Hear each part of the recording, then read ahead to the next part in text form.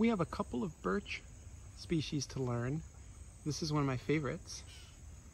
This is actually scientifically called Betula nigra. So you might think its common name would be black birch, but in fact its common name is river birch. This is a beautiful native Pennsylvania tree. It has this gorgeous copper-colored salmony-like bark, peeling bark. You can sort of recognize its birch nature by that. And it has a pretty distinctive leaf. So I'm going to just show you the leaf really quickly. The leaf, a lot of people say looks like a Christmas tree. Here's our leaf.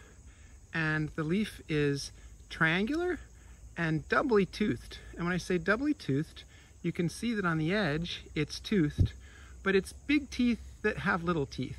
So we call that doubly serrated or doubly toothed. So there's your river birch leaf, and basic sort of triangular pyramidal Christmas tree-like leaf, doubly toothed, pretty easy to recognize and distinct from some of the other birch leaves. Really nice look at that. But again, it's really the bark of this tree. I'm here at the banks of French Creek, and this is a tree that loves to grow as a waterside, riverside. That's why it's called river birch. Really a great floodplain tree that doesn't mind getting its feet wet or having flooded waters around it for some extended periods. So there you go, Betula nigra, the river birch.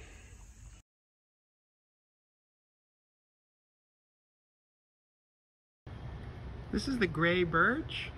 It's one of 3 birch species that we'll be looking at on our Friend Central campus. And you can see it's got birch bark, and the birch bark has this gray color. It's kind of extra gray this year because it's actually been darkened by the secretions of a whole lot of lanternflies.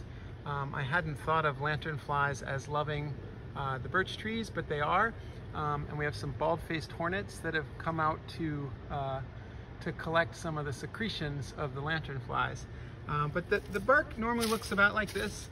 It's a sort of a gray color with some horizontal striping, and it's not as peeling as the river birch or the paper birch, but there's your birch bark. What's really notable is the leaves. The leaves are really distinctive. The gray birch leaf is a reminder of a poplar tree. So I'm going to hold one up here for you. In fact, I'll bring it over here to the black contrast of the window. So what you can see, if it'll focus for us, is a leaf that looks a little bit like a flame. It's doubly toothed, like the river birch, has a long tapering point, so it really comes to a long narrow tip. Betula populifolia names it for the leaves of a poplar. So Betula is our birch genus, and we say populifolia, that means the poplar-leaved birch. So it does look a little bit like a poplar, and if I show you a few more, you'll see that the general shape of these is all these long tapering leaves. And again, it's got teeth that have teeth. So we see that, we call that being doubly toothed, that there are larger teeth, but the larger teeth have intermittent smaller teeth. So that's your gray birch, and this is a sort of 3-trunked gray birch right outside the back of Shallcross, Betula populifolia.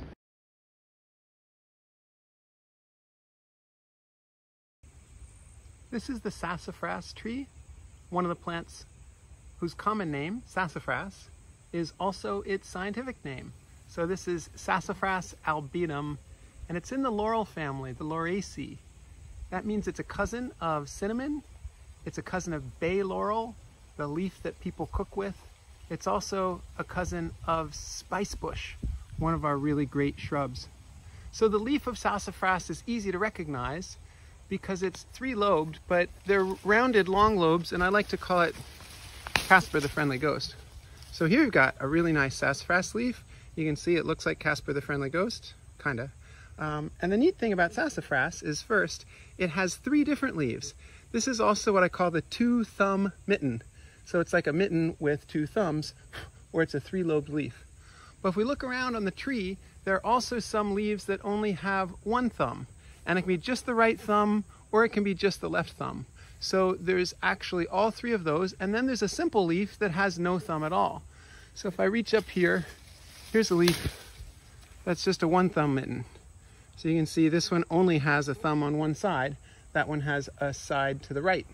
And here's one If I pick it off over here, this one is another 1 thumb leaf, but this one only has a thumb to the left. So now you've seen there's 2 thumbs, right thumb, left thumb. And then if I look, you can see that among the leaves with the thumbs, there's some leaves that are just simple ovals that have no thumbs at all. So that means the sassafras tree on one tree has 4 different leaf morphologies: a simple ovate leaf, right thumb, left thumb, and then 2 thumbs. So it's a really great tree because it has an important history medicinally. Sassafras root was the source of a really important extract that was made into root beer. It's got a really strong smell and taste and is quite medicinal as a tonic, and it was used in a lot of patent medicines. What we've learned in time is that sassafras root contains a potent carcinogen called safrole. So today, you're not allowed to sell products that are made from sassafras root extract unless you've been able to remove the safrole from them. So it would be something, it would have been in like sarsaparilla sodas. Sarsaparilla is another plant whose root extract was used to make different patent medicine sodas. And then of course, you know, the birch was the source of birch beer, another soda that's flavored with the flavors from birch root, from the sweet birch. So there's your leaf, really cute sassafras leaf. This one just a 1 thumb, and we'll say goodbye to sassafras with Casper the Friend of the Ghost, waving goodbye. Sassafras albetum in the Lauraceae family. This is a linden tree. Linden, in the UK they call it a lime tree, and linden trees are Tilia. This is Tilia americana, or sometimes there's a broad-leaved linden, Tilia platyphilus, and then there's a little-leaved linden. I first want to show you the fruits. Tilia fruits have 2 hard berry-like capsules that hang down, but they've got a wing. So they are another kind of helicoptering seed, like maples, but their mechanism for helicoptering is really different, because those are 2 separate seeds hanging there, and the seeds don't have the wing. The wing is actually a special modified leaf. It's a leaf that forms just with the flowers that develop the fruits.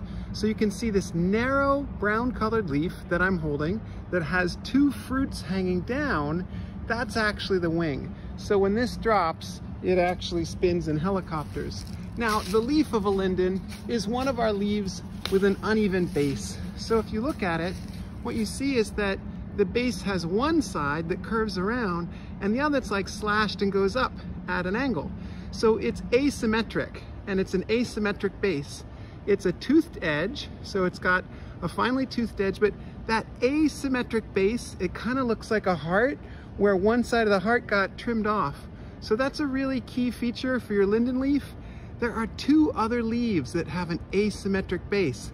They're both in the elm family, the American elm and the hackberry. So this is a beautiful linden tree. The flowers are really fragrant in the spring, and linden flowers are used a lot in cosmetic products. They're used for different eye gels, a lot of things that use linden. It's also used in tea, linden flower tea. But I did want you to just get a really good look at that uneven base, and you can see that sometimes it's the left side that's chopped off. It looks like someone took scissors and just cut it off. Sometimes it's the right side, depending on where the leaf is attached to the branch. They alternate. But that's a really good look at your linden leaf, Tilia americana, American linden, also called basswood. So there you go, linden.